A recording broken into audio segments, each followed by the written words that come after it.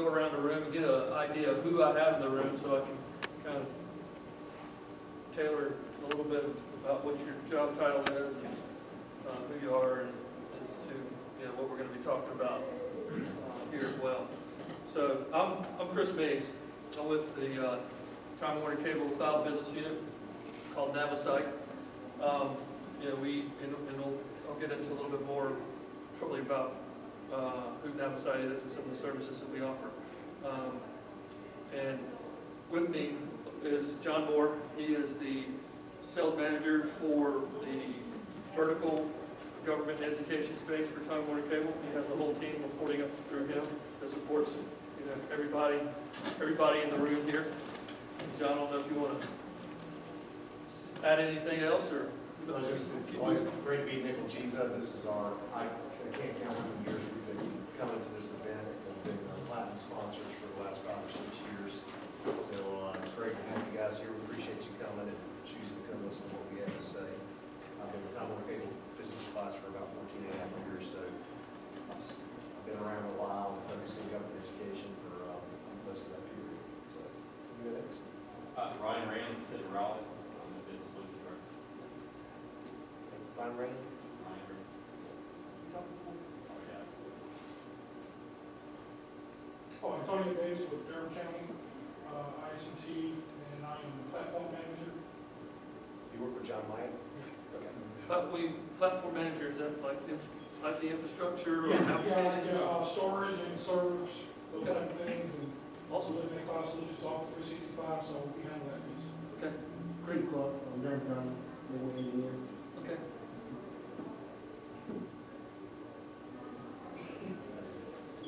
I know your name. Yeah. Oh, Durham County. Oh, Durham County. Oh, Yeah, okay. yeah, Well, you've been around 14 years. we came here a lot. yeah. Kidding me. Kids like that. No, He was, oh, okay. Matt Barrazo, Town Carey, Telecommunications Analyst. I'm Kerry. Top. John, Ted. You better get my stuff straight, all right? No. Start in the back. Okay. Christopher Clark, City of Winston-Salem, project manager there. City where? City of Winston. Winston. Okay. I'm Chris Allen from the County of Wayne. I'm a senior IT specialist. I do that every month. Where's Stephen? I'm just a spouse. Thank you. Patricia Green, I'm in Orange County. Title of network analyst, but we've been working for server administration, server administration. Yeah. Yep. No, we're looking into You signed up? Yeah, you guys just bought some of ours. I didn't know we thought, I know we thought we were, okay. And As you'll see, so what we're going to be talking about today is infrastructure as a service, and that includes a lot of stuff, but I'm going to give you a high level on who Navisite is and some of our other services that we provide. So infrastructure as a service is kind of give you an idea, deals with storage, virtual compute, and I'm going to tailor this around today. It's going to have a lot of Time Warner Navisite stuff involved, but it's going to be more generalized to the industry as well. So if you have any questions, pop them out and we'll address them. Sure. So Navisite, who we are, they say we're a subsidiary of Time Warner Cable, but we're the cloud business unit of Time Warner Cable. We were acquired in 2011, targeting verticals in healthcare, verticals in the government education space, enterprise business, mid-markets. That's our sweet spot. Some of our key offerings: managed hosting, infrastructure as a service, desktop as a service, multiple managed applications, and we'll get into a little bit more of this. We have 9 data centers across the U.S. and 4 cloud pods, or 9 data centers across 7 in the U.S., 2 and in the U.K. Cloud node in the U.K., or 2 cloud nodes in the U.K. and 2 in the U.S.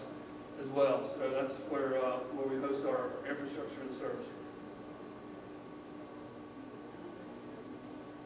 So like I said, I'm gonna breeze through this, but I just want to give you an idea of what type of services NanoSite does provide: co-location, managed server, managed database, managed security, managed storage, network, managed applications. So you see we do a lot of managed hosting product. That's where we began in the managed services space. So we really do a focus in on Oracle Suite, PeopleSoft, HR applications when it comes to management, SQL databases as well. Part of, when we talk about managed services, we also, when you said Office 365, we're seeing a huge trend of people going with Office 365 as it relates to end-of-life servers. When it's time to renew that EA agreement with Microsoft, people always want to look at, what's the ROI on a software as a service like Office 365. We combine it all. With infrastructure as a service as well, you're looking at eliminating a lot of times that SQL licensing that you have. And so when you couple that with the software as a service, it could really be huge cost savings depending on your agreements with Microsoft, where that's going. So today we're really going to focus in on infrastructure as a service, self-service cloud, and the managed cloud as well. So desktop as a service, VMware Horizons is what our packages that we use there. And like I said, from a managed application service, one thing that we do, not a lot of people are still doing it, is IBM Notes and Domino.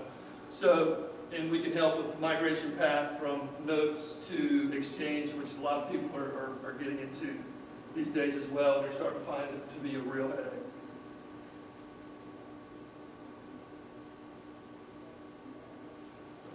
Along with our TWC Time Warner Cable product set, we can do an end-to-end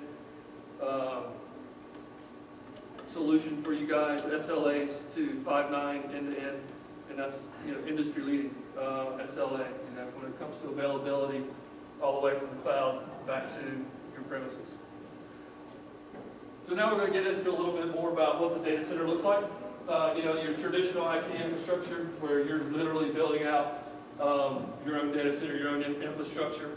You're looking at it at a 3 to 5 year peak capacity. So when you go out to acquire in the traditional environment, you're going out to acquire for 3 to 5 years in the future. You're laying out a lot of that capital to go out and acquire this equipment, whether it be your Microsoft licensing or whatever licensing that may be. Microsoft and Oracle being the two biggest that we see that are very expensive. You're actually out there purchasing the servers, you're out there purchasing the storage. You're not taking into consideration the power and the real estate that it takes to put these things in place. And so in today's environment, we're not saying, hey, do away with that completely, because there's applications out there that just don't run in the cloud. A lot of times you're looking at an Oracle application. You might have to be running on-site, or maybe even co-locate that Oracle database next to your cloud environment to create a hybrid environment. The ability to build a virtual environment as you need per application. That's what infrastructure as a service really is. So when you're able to go out and say, hey, I'm going to build out an infrastructure to where I need 6 servers, and each of these servers require two cores, 6 cores, 8 cores, a certain amount of RAM, whether it be 4 gig, 8 gig, 10 gig. These are the things in the virtual environment that you can actually create yourself. It doesn't matter. And scale those applications, those virtual machines, and the compute resources as you need. So we'll dig in a little bit deeper on that as well. So, like I said, this is what makes up an infrastructure as a service in a virtualized environment. You have your virtualized servers, like I said, your memory, your RAM, your storage, and your bandwidth. All of these are scalable and on demand. and you pay for them as you use them. So whatever you're not using, you're not paying for it. You can literally, set scripts to set up, turn your servers on at 7 o'clock in the morning and turn them off at 7 o'clock at night. Turn them on as, automate the process to where as you walk in the door at 7 o'clock, they come on, and as you're leaving at night, they shut down. If that's what you wanted to do, and that's how you wanted to save money as well. Some of the key benefits, and I'm going to couple a lot of these together.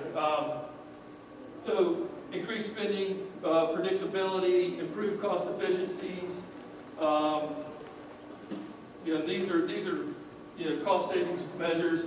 You're able to, from a predictability, you're able to say, hey, this application is costing me this amount per month. So if you have a cost center and you're billing back, you can say, hey, to run this application for HR, it's costing me $358 per month. Well, if I want to make some money off of that, then I'll say, $400 a month, whatever, and bill it back to HR, get your revenue back. Or for budgeting purposes, you can say, hey, this is what it costs me per month to run this application, multiple applications. So business agility, operation efficiencies, rapid provisioning, these are things that you get the ability to do. So like I said, if you needed to scale an application that you're running for peak times, peak utilization, so for instance, you're running an HR application and it's time to renew your HR benefits or whatever, and you needed to scale that environment, you could literally do it on the fly, scale it up for that month of November as everybody's registering, and scale it back down. You only pay for that peak once a year versus, like we said earlier, you buy out for that peak utilization from a capital server expenditure. You're not doing that. You're only doing that application one time a year instead of buying it all up front for that one time a year. Service level agreements, we talked about that a little bit. 5 nines availability end-to-end from Time Warner all the way to the Prim fiber connection, all the way to the cloud availability, 99.99. So physical and virtual security, proven experts are, when we say physical security, our data centers, our tier 3 data centers, biometric hand scanners, bulletproof glass, armed security guards. You're not getting in on the physical side. And also when we talk about physical, you can have physical firewalls, you can have virtual firewalls. Physical firewalls being managed by yourself and managed by Navisite. Virtual firewalls, same thing. We'll get into managed cloud versus self-service cloud here in just a minute. So like I said, two delivery models, the self-service model and the managed model.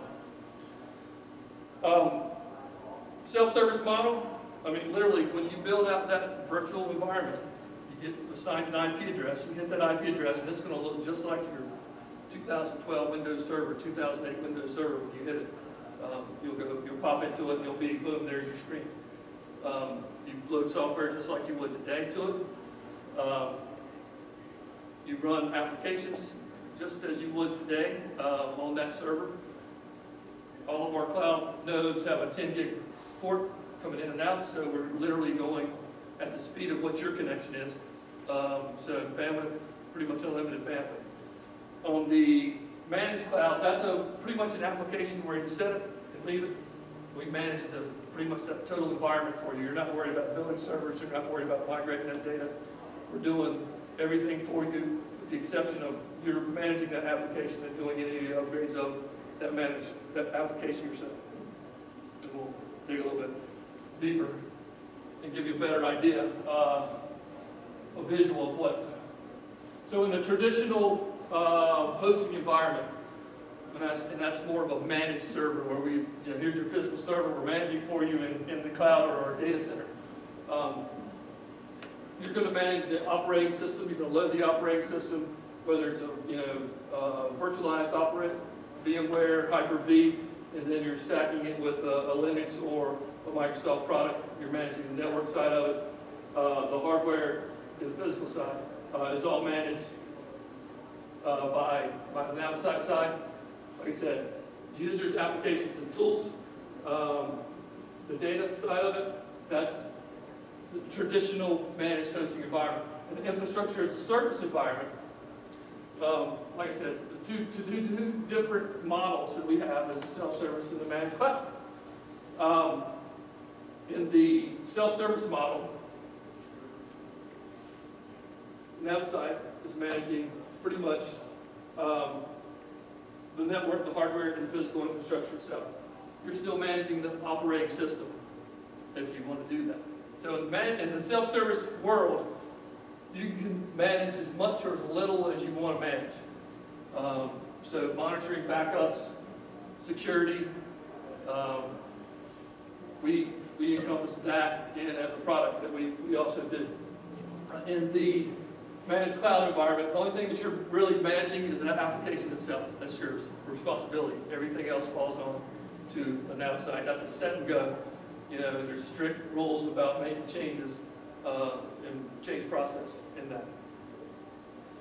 Any questions on that so far? Infrastructure as a service?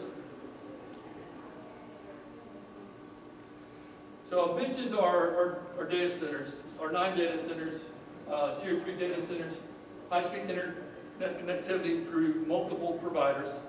Multiple connectivity providers, basically, we will take any carrier, anybody's IP into our data center. So basically what I'm saying is if you're not in Time Warner Cable footprint, it doesn't matter. You know, if you're running off of Verizon MPLS or AT&T MPLS and that's what you want to make that private connection back, you can do that. If you're on Time Warner Cable, you can do a private connection end-to-end on our network, you know, private IP from the cloud all the way to your network. And that's totally private. 24/7, 365, and East Coast, West Coast NOCs. We talked a little bit about security framework involved, some of the physical security, redundant power supplies, battery backup generators, diesel supply for 2 weeks in a power outage. You know, on reserve today, at each of the data centers, we have a 2-week reserve for power if we are out of power on all of our data centers. So they're pretty robust, and we, you know, would love to show you our data centers. We got, if you wanted to go see our data centers, they're approximately 200,000 square feet per data center. They're massive, and our closest one that you could visit would be in Charlotte. So I mean, that's really wanted to see it. What I'm going to do now is take you through a 6-minute demo. I would normally do a live demo myself, but I can't go as fast and do it as well as the person that's getting ready to show you this. So it's let's crank that up. And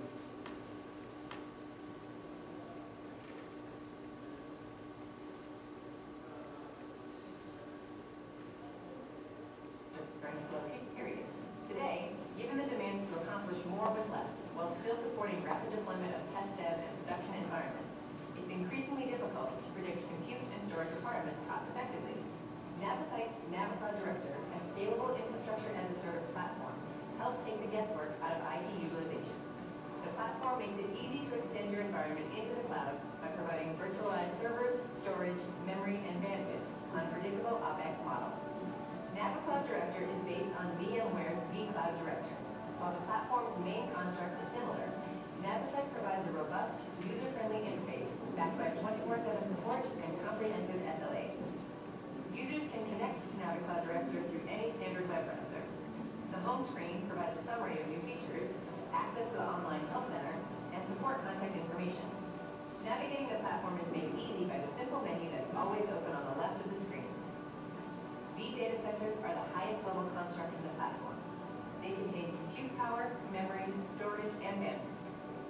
Everything found in a traditional data center.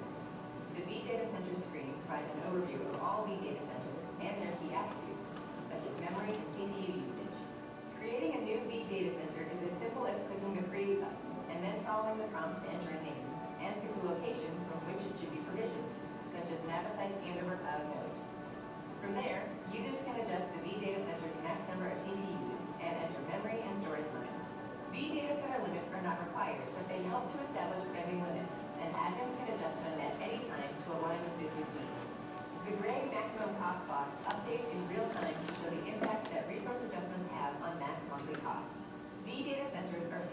divided into virtual applications, or VApps. VApps include everything required to power an application. For a traditional 3-tier VApp, this includes web servers, database servers, and networks. On the VApp screen, users can see a list of all VApps along with their key attributes, such as allocated storage capacity. As with V data centers, users can create a new VApp by clicking the Create button and then following the prompts. Selecting an existing VApp displays a diagram of its networks and virtual machines, or VMs. Clicking once on a VM opens a pop-up window showing its key attributes, such as allocated resources. Clicking a second time brings up a screen that allows users to directly manage the VM's attributes. While Navicloud Director is designed to support simple, robust VM management for self-service users, Navisite's team of experts can also provide full VM management as an add-on service for an additional cost. For customers who prefer to manage their own VMs, users can power off or suspend a VM from a simple drop-down menu. On this same screen, users can tweak the VM's resource allocations, like memory, by clicking the gear icon next to the attribute and then typing a new value. CD-ROMs and other media types can be loaded via the media drop-down. Admins can also access the online server console for troubleshooting. At any time, users can review a list of VM changes when the My Tasks pop up on the bottom right of the screen. Users can also gain further insight into a VM by viewing its performance over time in a simple chart. Viewing and altering a VM's drives is made simple through the hardware screen. Users can add new disks or delete existing disks with little more than a few clicks. They can also alter the size of an existing drive by clicking the gear icon next to its name and entering a new capacity.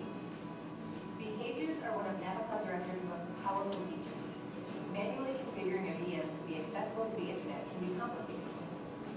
Instead, users can add the public service behavior, and a simple, step-by-step wizard will walk them through the process. To make a VM accessible to other VMs in the environment, users can add the internal service behavior.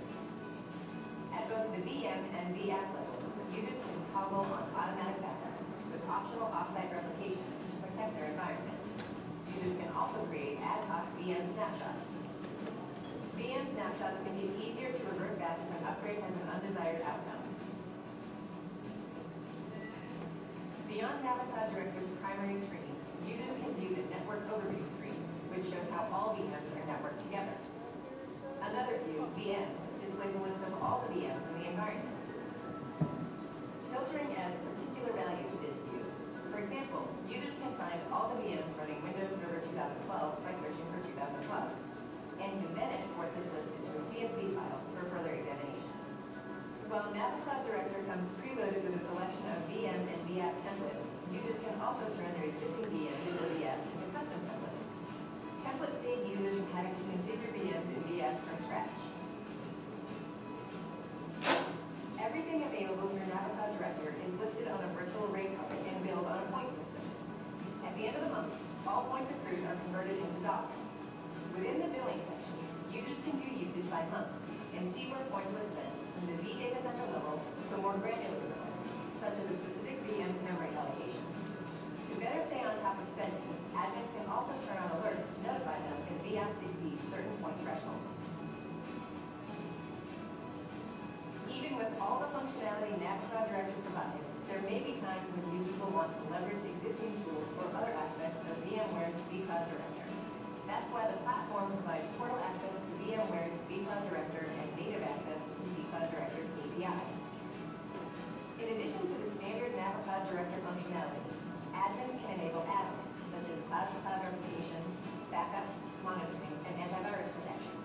Add-ons can be configured on a VM by VM or VApp by VApp basis and are designed to integrate seamlessly. For more information on Navisite's Navicloud Director Infrastructure as a Service platform, or to schedule a live Navicloud Director demo, please visit our website at navisite.com or contact us at webinfo@navisite.com.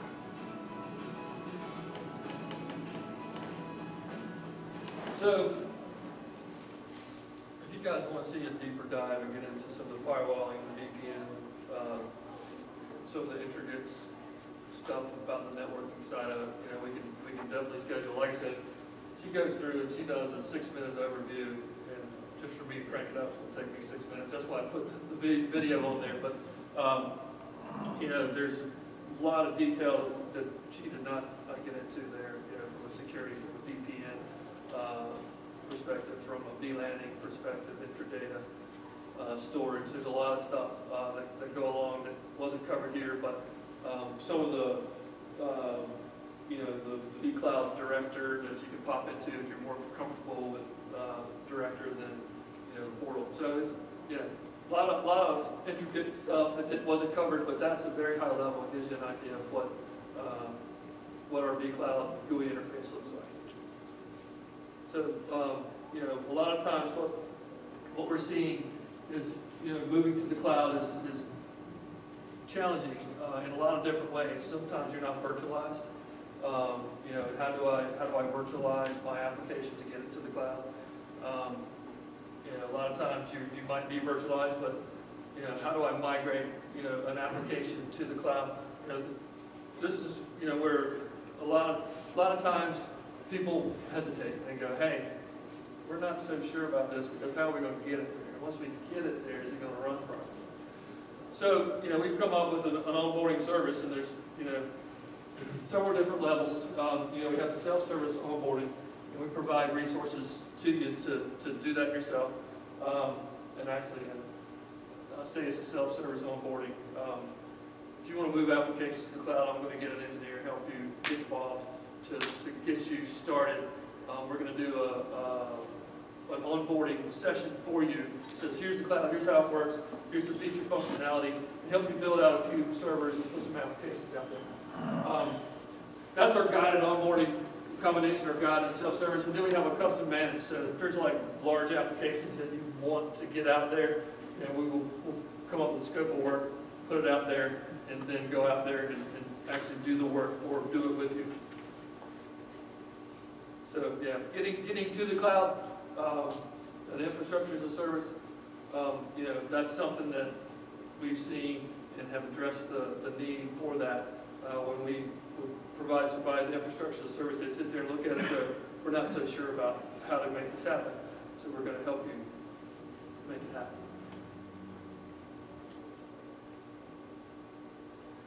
So this kind of goes into how do I get my applications to the cloud? Like I said, the overview, the V data centers and the V apps are kind of like groups, and so within each V app, it might be a different department. We help you design that, lay it out, get the construct of your virtual data center in place. And so, we've built in capacity with a vCloud connector or an API interface with that application. And then also aligning, private cloud, whether it's on premises, you've got it co-located somewhere else, to the cloud in a hybrid environment. So these are some of the things that you have to look at when you're removing legacy applications out to the cloud. So we talked about, and I don't know how much you mentioned about replication to the cloud. So if you're running in a VMware environment currently today, you can replicate to the cloud for little to no money when it comes to saying, hey, what's a DR plan look like? Mission critical applications to the cloud, with some of our partners that we have out there, you're literally paying just for the storage. You're not paying for the compute resources until you fell over to that. A lot of times when people fell over, to a replicated virtual machine, they don't fall back because they're like, hey, we're out in the cloud, we're running, it looks good, and they normally stick there and work it that way. At that point, then they'll do another replication, cloud-to-cloud replication instead of on-premise to cloud replication. So it's our partner that does that is actually here today, Ligos, and they do a great job. It's literally within that cloud portal is a checkbox, and then so when you build that virtual server, it automatically creates the replication server, and it's pre-built for you as you go. So very, very easy to do a failover scenario in the cloud to cloud, and it's not very difficult to do on-premise to cloud as well. So that's Navisite Infrastructure as a Service, Time Warner Cable Cloud Business Unit. There are any questions that I can answer for anybody? How long have you been in this business? So Navisite's been in business since 1998. We started our first cloud node with our Navisite Cloud Sphere in 2010. That was our managed. We followed it up in 2012 with our Navisite Cloud Director. That was part of what you saw today. That's our self-service portal. So we've been doing cloud since 2010. Yeah, well, what is cloud? You know, but that's infrastructure. We've been doing infrastructure as a service. We've been doing cloud from a managed hosting perspective since the early 2000s. Managed applications, you know, before then. We were required, so we were required by Time Warner Cable in 2011 to become their cloud business unit. Due to mergers and acquisitions and whatnot, we still haven't changed our name, but hopefully that'll change soon with the Comcast merger. Charter, I'm sorry. That, you know, the old one was part of the reason we have to charter merger. So in the co-location, I mean, how does that work? I haven't had a chance to speak on it very much, but how does that function work, and what partners do you have, or have the companies that you use, that actually use co-location? So the companies that we have that are co-located with us currently today, you know, that's from a North Carolina perspective, I couldn't tell you. You know, our data centers are located that you can co-locate in Andover, Massachusetts. We have 2 in Massachusetts. We have 2 in California, Chicago, New York, Texas. We have Joaquin, UK, and Wilbraham, UK as well. So we can use one in Charlotte? The one in Charlotte is just currently a cloud node. That is for our own internal applications, but all of our data centers are designed and built to that specification. And when I say internal applications, our cloud node is an internal application that we sell, so that's where we keep one of our cloud nodes as well. But it's a facility. Like I said, we have Santa Clara, San Jose, Wilmington, and Andover, Massachusetts, Chicago, and they're all built to that specification in Charlotte. So that's why I said if you wanted to tour that data center, it'd give you a good idea of what that data center, what our other data centers look like as well. So do they all fill over between each other if one goes down? Absolutely. Yeah. So especially in the cloud environment, you know, if you're co-locating equipment in one of those data centers, you know, your equipment is where your equipment is, and if that was to fail or shut down for whatever reason, like I said, it's built not to. But if it were to fail for whatever reason, you have co-located equipment in there. That's where your equipment is. So if a nuclear blast happens in that data center, you're out of business, unless you have it replicated to San Jose, California. Yeah. So that's Well, I look at the last DMVs that you have where you replicate. Now, even if you don't co-locate, but you have the DMVs where you can replicate between the VMs. Yep. Does that piece spill over to the other? Yes, it does. So in this environment, yeah. So what you have, so let's say that you have, you know, here's your customer private network, all right? That could be cloud to cloud. That could be your private premises co-located somewhere in North Carolina that your co-location provider, take it to the cloud, whether it's Andover, Massachusetts, Santa Clara, California. In the cloud-to-cloud environment, yeah, you could say cloud here, cloud there, cloud East Coast, cloud West Coast. We also do backups, and then we will do a redundant backup. So let's say you did customer cloud, you backed up your data, and then we will replicate that backup to West Coast. Well, I'm looking more for like on-premise cloud kind of solution. Yep, absolutely. Yeah, so that's, I mean, that's literally what this is right here in a VMware environment. That's the one. And that's what we're looking to build our VMware environment with Cisco UCS, but have maybe a cloud solution. Beautiful. Yeah, I'd love to get a little bit deeper with you on that and show what we can do. I know you guys have been talking with Jen about testing this, and I know you said you purchased some stuff, so we're a citrus shop. Yep. And for me, I don't know if they discussed this, is DR. Like, we don't have any infrastructure off-site. You know. For essence. What would the process be if we did do off from our cloud or premise to the cloud? What would the process be for the replication to happen and also converted to VMware?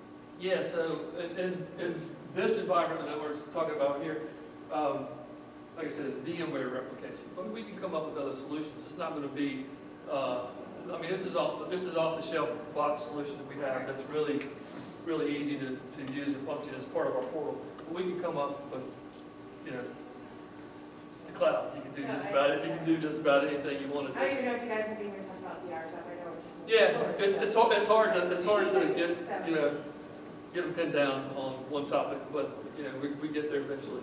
Yeah, so we got, I think, last week, some storage for backup going on off-site, so, and we'll Is that included a prospect for pseudophobia too? Is that?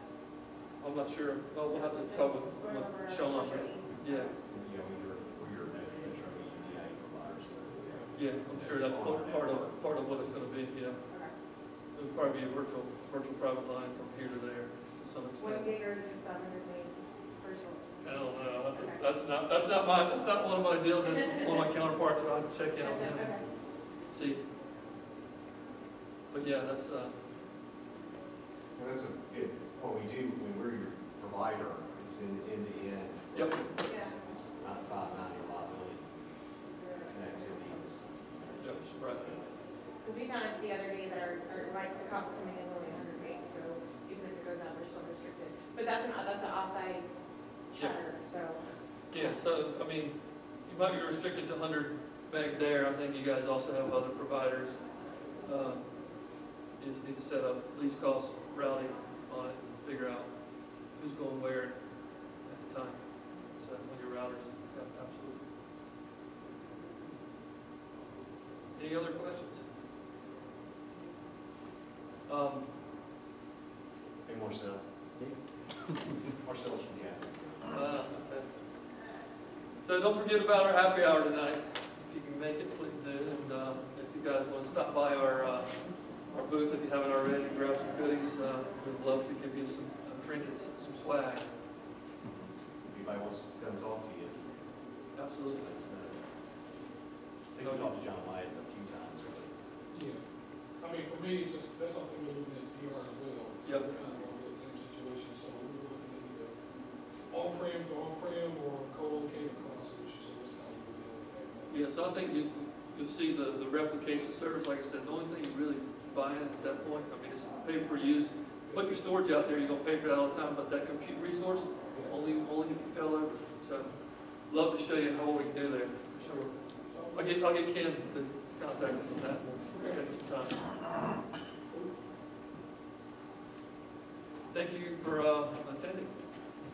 Classes and lives. That's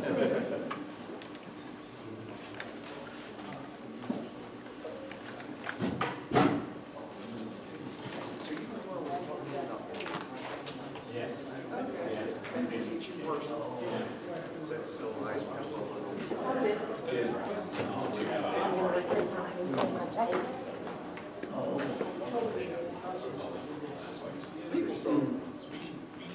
You got managing that yourself? Is it painful? We can make it less painful. Small, Cisco, you remember those chassis that we had? It costs you